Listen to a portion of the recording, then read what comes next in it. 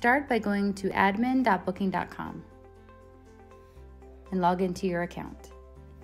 Once in, Booking.com will remove reviews which meet certain criteria. Some of those are in the case of a no-show or a cancellation, if they suspect the review wasn't genuine or was posted by a competitor.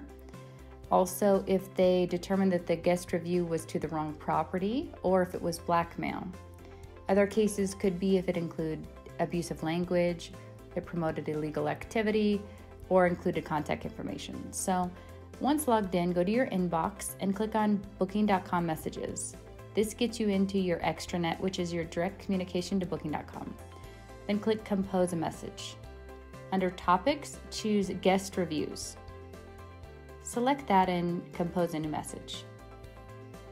Now from here, you're going to put in the booking number.